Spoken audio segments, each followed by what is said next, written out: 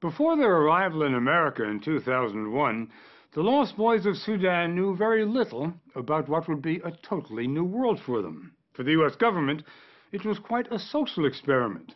America may be a country of immigrants, but it's not often that the State Department organizes an airlift of people who know virtually nothing about the modern world.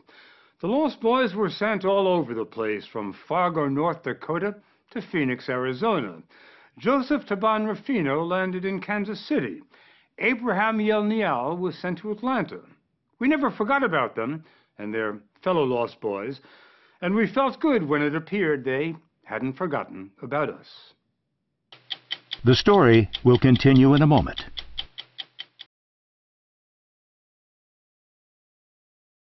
Hey, Bob Simon! How you doing?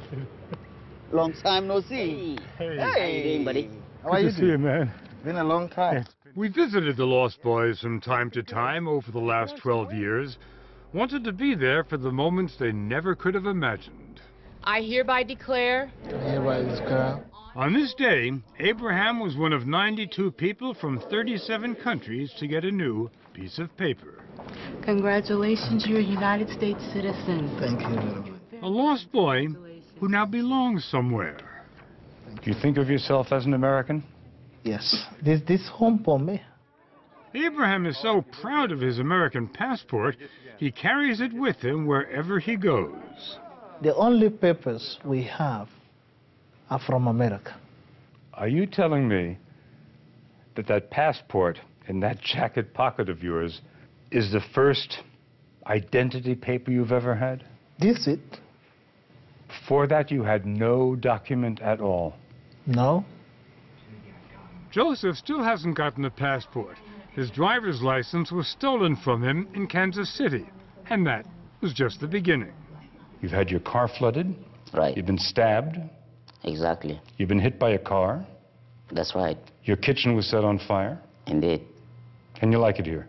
You know, things happen. There was more bad news at work. Joseph was laid off a few times from his job at a grain company, the victim of the tough economy. He's back at work now, and in his small, dimly lit apartment, still studies medical books, even while his dream of going to med school is slipping away. Do you feel like you've been successful in America? Not at all. My main aim was to go to the school in order to be what I've said, to be a doctor. But things fall apart. So unless you're a doctor, you will not feel that you are successful. That's true. Abraham did graduate from college. It's been a long journey, but God bless me.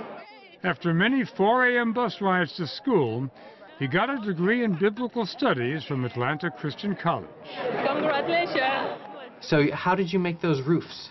Sasha Chanoff, who led those orientation classes back at Kakuma, now runs an organization called Refuge Point, which champions refugees in Africa.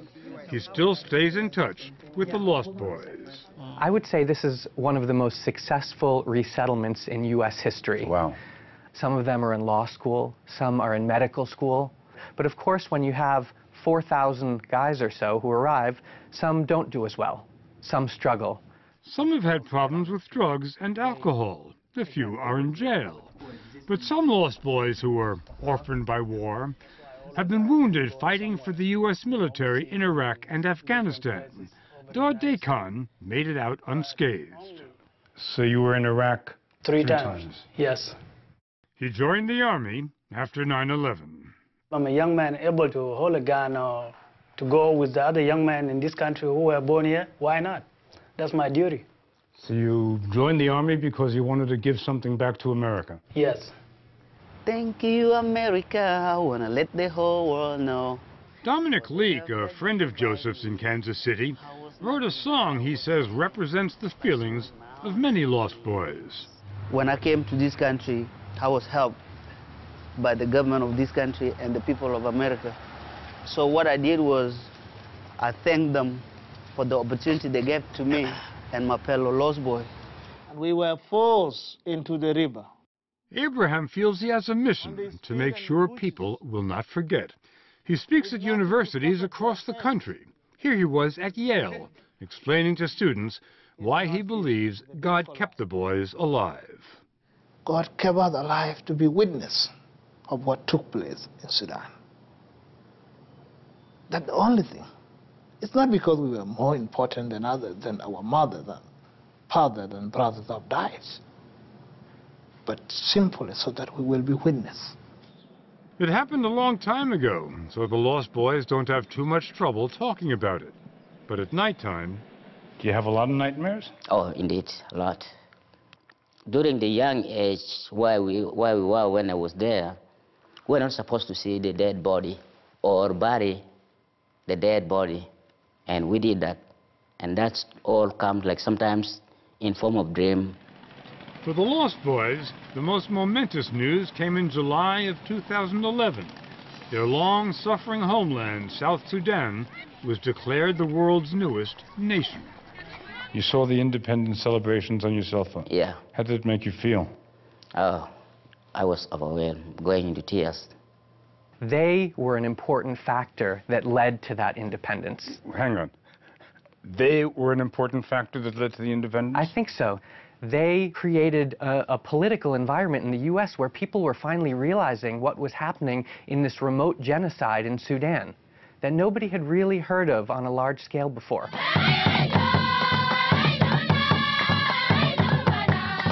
Not long ago, Sudanese flocked by the hundreds to a town called Awil for a celebration. It wasn't Independence Day or anything like that. They came to a newly built brick cathedral to witness the installation of that preacher named Abraham as the first Episcopal bishop of his region in South Sudan. Accepted and invested. Accepted and invested. And now to be inducted. And now to be inducted. A lost boy no more. It's Bishop Abraham now. And who knows what's coming next? Maybe your next name will be Archbishop. I don't know about that. Abraham divides his time now between Africa and America. Not only is he an Anglican bishop, but a husband and a father. Oh, my heavens. This is your family? Yes. He goes back to Africa whenever he can to visit his new family. He got married in Kenya, has 4 kids. He wants them to join him in Atlanta, but red tape keeps getting in the way. Well, I would love that to happen, Bob. I've been tried for them to come, but did not come. Maybe one day somebody will surprise me that you and your kid come to America. Joseph hasn't gone back to Africa, has had no reason to. His whole family was dead as far as he knew. Then, incredible news. His mother Perina was alive, had survived the war, had made it to a refugee camp in Uganda. And there was another miracle, Skype. So a few months ago, Joseph ironed his best suit and went over to his mentor's house.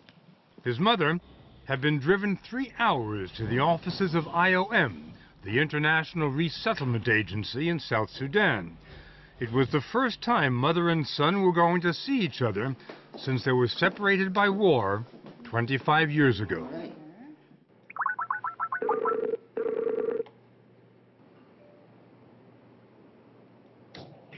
Hello.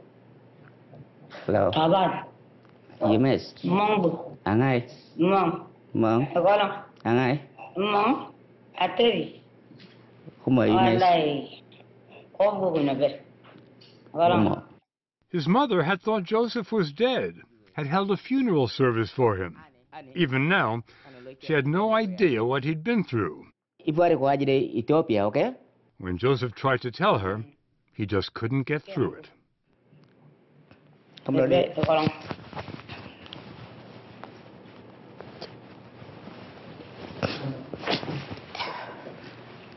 But there were light moments too, shared memories of Joseph's happy childhood in a country village, before the war-ended childhood and everything else. And of course, his mother wanted to know why, after all these years, Joseph had not married a nice American girl. After almost an hour, their time was almost up. His mother asked Joseph what all mothers ask their sons, "When will you come see me?" And Joseph answered the only possible answer. Okay? As soon as I can, Mom. As soon as I can. Como you miss? Como? Go to 60minutesovertime.com for the amazing 12-year journey that our team took with the Lost Boys, sponsored by Pfizer.